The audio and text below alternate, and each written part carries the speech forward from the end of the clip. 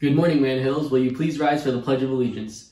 I pledge allegiance to the flag of the United States of America and to the republic for which it stands, one nation, under God, indivisible, with liberty and justice for all. It's Thursday, May 7th, and day 2 on our rotating schedule. It's Teacher Appreciation Week. Have you thanked your teachers lately? Read how teachers are adjusting to distance learning at WHHSPatriotPress.com. Hills and Valley automotive instructors Ken Bergen and Steve Hopper spent a morning recently at Vans Auto Repair in Butler to give their students a picture of what it's like to work in an auto shop. The shop's owner, Sean Boss, also provided a virtual tour of the facility as well as demonstrating some of the hands-on auto repairs. Even though school is closed, Bergen and Hopper are coordinating with the Tri-County Cruisers to award a senior scholarship to a deserving senior from the automotive program later this year. And now here's an announcement from our guidance department. Good morning, Wayne Hills. I'm counseling intern Mr. Bender, and I'm about to share some very important information from your school counselors. In regard to SAT and ACT updates, many testing dates have been changed as a result of COVID-19.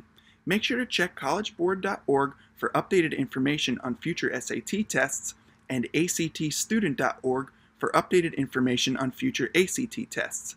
Links are available through the standardized testing section of the counseling website. On the counseling website, you will also find updates regarding AP exams.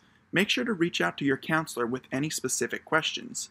Additionally, for those looking to explore colleges virtually during this time, there are many virtual college visit options and even virtual college fairs. Check out the college planning section of the counseling website and take a look at the new virtual college exploration page. Additional information on standardized testing and college information can be found within the Google Classroom for your graduating class. Reach out to your counselor if you cannot locate it or need the code to join. Finally, and most importantly, we want all of you to be taking care of yourselves during this time. We have compiled a list of new mental health and wellness resources that are available on our counseling website. All of the staff members at Wayne Hills are here to help you through this difficult time. Don't be afraid to reach out and ask for help. We all need it now more than ever. Your counselors are available via email and Remind. And remember, you can locate the counseling website by clicking on the Counseling tab from the Wayne Hills website. Take care of yourselves, try to maintain a positive attitude, and be well. Thank you. Thank you for listening to the morning announcements, and someone will be with you tomorrow.